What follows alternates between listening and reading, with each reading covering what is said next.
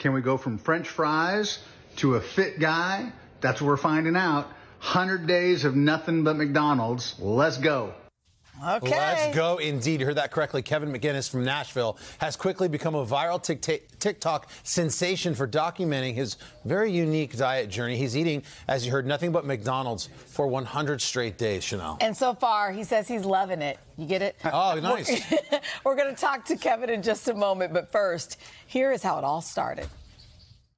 I woke up this morning and I weighed in at 238 pounds.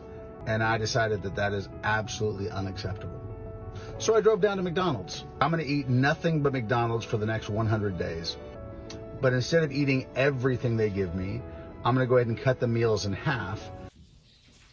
And he's here with us now. Kevin, good morning to you. Good morning. So, Carson, you found him on TikTok? Yeah, I was watching TikTok, and Kevin said he woke up 238 pounds. He was disgusted with himself. He wanted to finally put his foot down on his weight, so he put it on the gas pedal and drove to McDonald's.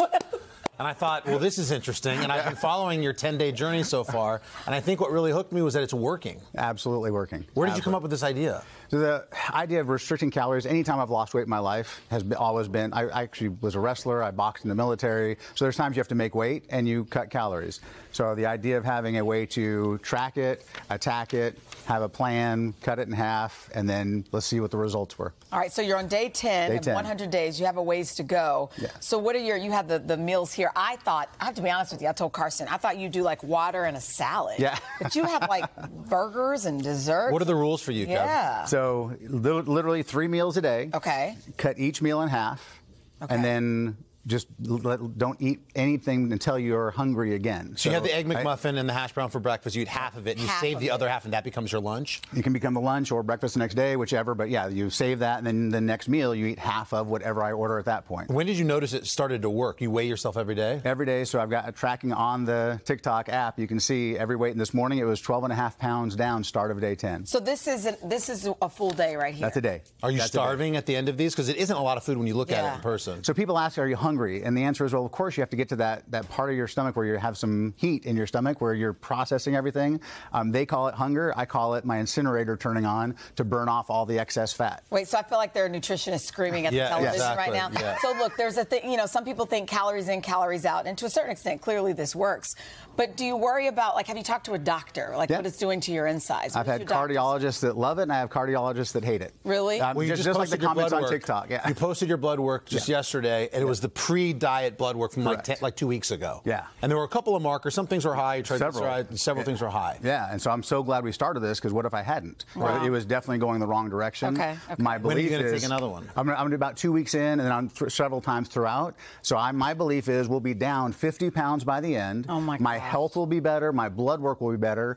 And if you don't believe me, follow along. Let's find out. Did you have any idea this would turn into the viral sensation? No.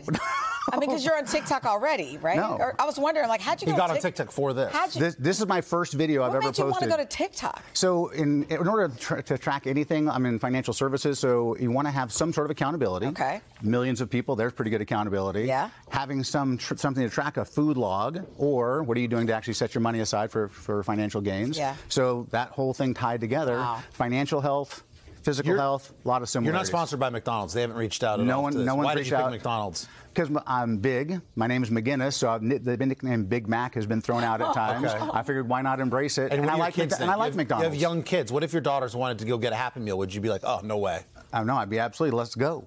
So you're still day 10. You're still in the honeymoon period. You still taste good to you. So because I'm not overeating, I'm never overeating, so I'm never getting sick of it. So my belief is by the end of 100 days, I'll still be just fine. So I tell you what, will you promise to check in with us at 100 days? I will check in with you at 100 days. days. Come in, you talk to us, you let us. We're going to take your blood before you go. Yeah. Let's go. No, let's do it. I'm ready. Add a salad. Well, good luck. It's fascinating to watch on TikTok.